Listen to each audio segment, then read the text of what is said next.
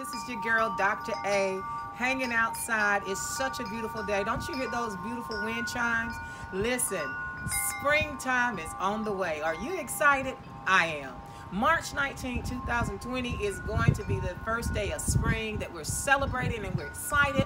This also is going to be our 7th annual, you got it, 7th annual Wear It, Share It Day, where we get to wear our hope and share it with you. And we also have t-shirts called Always Hope. Listen, I'm excited. It's going to be at 149 Central Drive, East Dublin, the House of Refuge Ministries International at 7 p.m. Doors will open at 6:30 p.m. We're going to pray. We're going to pray until your hope is restored. Our theme is a night of prayer and hope. You don't want to miss it. God is going to be there and fighting on your behalf.